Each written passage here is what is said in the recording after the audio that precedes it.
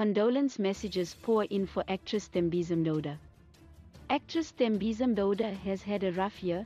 Just like most of us, she contracted the deadly coronavirus that landed her in the ICU for weeks. At some point being skeptical of her health, Mdoda gracefully made it out of the intensive care unit and eventually out of the hospital. Mdoda seems to have suffered another tragedy. It is not clear who has passed on, but it looks like someone very close to her has sadly died. She posted a very touching message on Twitter saying her goodbyes to someone special. "Rest easy my baby, at Philly. God has called you home and I know you're at peace now. Thank you for your love, support and faith.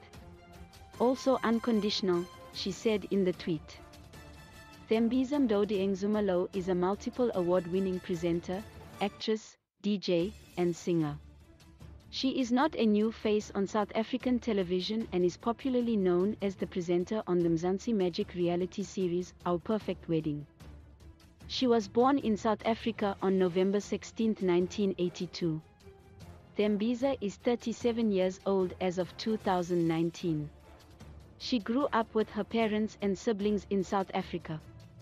Thembisa's father is still alive, but she lost her mother in 2009 to pancreatic cancer. Thembisa Mdoda has 3 sisters and has a very strong bond with them. One of her sisters, Anil Mdoda, is a radio presenter and TV personality. Her other sisters are Unity, the oldest, and Zamalisa, the youngest. Mdoda, however, at some stage was in the news for all the wrong reasons. Her ex-husband, Athandwa Connie, made accusations of her cheating on him while they were still married. He even went as far as denying her 2 boy twins, claiming that they were not his children. He was indeed proved right when paternity tests proved that the 2 boys were indeed not his. They then divorced. Mdoda is now happily married to someone else. Please like, comment, share and follow this channel for more information or updates on news and entertainment.